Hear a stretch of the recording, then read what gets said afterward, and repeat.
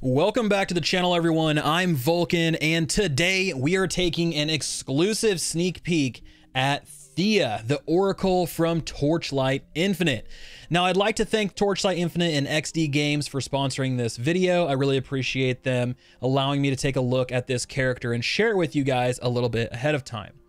So Thea is the 6th hero added to the game, and while she might seem like just another caster, she's actually incredibly versatile. She can utilize some close range attacks, some medium range spells, and her unique hero trait adds a new wrinkle for players to take advantage of. Now in this video, we're going to break down what makes Thea unique and some different ways that you can build her. So to get started, let's check out her trait. So the other heroes have some straightforward traits. You have the Berserker's Rage, you have the Time Witness Illusion, and you have Gemma's Frostfire meter. Thea's is a little bit more intricate. So Thea will gain a Divine Blessing every 2 seconds, which grants 3 buffs in a repeating manner. You gain Focus, Agility, and Tenacity blessings. Now, if you spent any time in the talent trees or playing Torchlight Infinite, you know there are some cool buffs you can take advantage of whenever these are active. So just as a quick refresher, if you're out of the loop, Focus Blessing will give you a chance to deal double damage. Agility Blessing will increase movement, cast, and attack speed, and Tenacity Blessing will give additional damage reduction. So combining all of these things together gives you some really big damage and survivability buffs, and each one can stack up to 4 times. But the cool thing is, that's not the only thing that Thea brings to the table. Thea can also use her hero trait to activate a special skill called Divine Punishment. This is going to consume all of those blessings and deal spell physical damage in a very large AoE. And depending on what was consumed, the spell will also gain additional benefits. First, Thea is going to gain a damage buff for each stack of blessings consumed. And then Focus Blessings are going to increase the radius of Divine Punishment. Agility Blessings are going to increase the cooldown recovery speed of Divine Punishment. And Tenacity Blessing will give a big damage boost to the next skill cast after it was consumed. So as you can see, Thea has some really strong bonuses that she can take advantage of.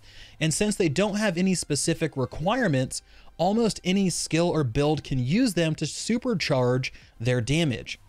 Now, speaking of, let's take a look at one of my favorite builds for Thea. It's a Frost Strike build. So this one reminds me a lot of a monk. It's incredibly mobile, it has high attack speed, it has some really nice supporting skills that'll further increase your damage and provide extra clear speed. Now, this build isn't necessarily going to just delete bosses off the map, but it does do a really good job at clearing the map and filling up your Dark Surge meter fast. Now, the core of this build is the Frost Spike skill.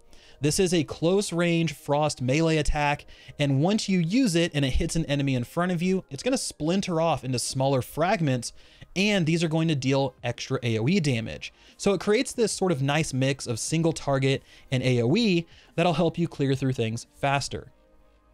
Now, in terms of your supporting skills, these are going to further improve your cold damage. But the main thing that I really like is the addition of the shadows to this skill. These are like shadow clones, and they not only improve the damage, but they also improve the range of the skill to make it much more effective. Now, with Frostspike as the core skill you're going to be using pretty much the entire time, it's your bread and butter of this build, this setup also uses Life Source as your heal, Spiral Strike for movement, Bloodthirst for extra damage output, and Ice Bond to further increase the damage of Frostspike, while also dealing a little bit of damage itself. Now, in terms of your passives, this is going to give us additional cold damage, and we also have a Cast on Critical Strike skill that's going to apply curses and cast Blizzard whenever we deal a critical. So this build has tons of synergy, and it really shines when you have larger groups of enemies you need to clear out, and as you can see, there's a heavy focus on cold damage. Now, if this build isn't something you're interested in, the official Twitter for Torchlight Infinite has also shown off some really cool builds for Thea. Things like using a Wilt Beam, which erodes enemies into nothingness, or the Flame Pillar Sentry. So if you like a totem style build, the Flame Pillar is a great skill to look at. So all in all, this not only speaks to the flexibility that Thea has and what she can accomplish, but also to the skill system of Torchlight Infinite. Heroes truly are just a template, and you can build them however you want to. If you want to take Gemma, who's primarily a caster, and put her into melee range with some attacks, you can. If you want to take the Berserker and instead make him a ranged powerhouse, you can do that as well. There's a lot you can do. So the real message here is just find something that truly fits you. And that's a great transition, because now that we've covered Thea and what she can accomplish, let's talk about what type of player should consider picking Thea up.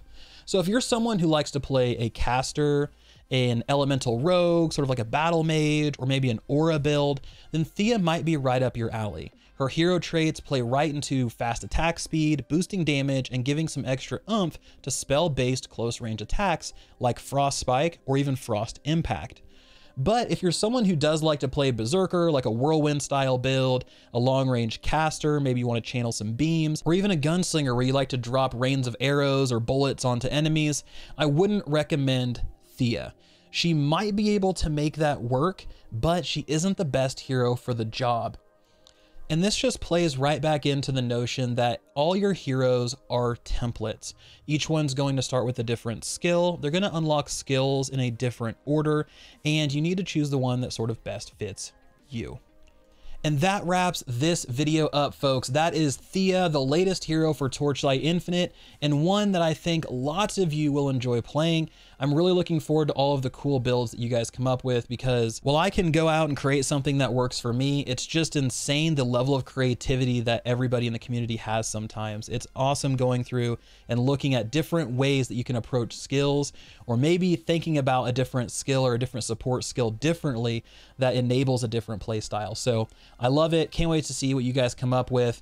But if you want to learn more about Torchlight Infinite, check out the links in the description below, including where you can download and play the game starting October 12th.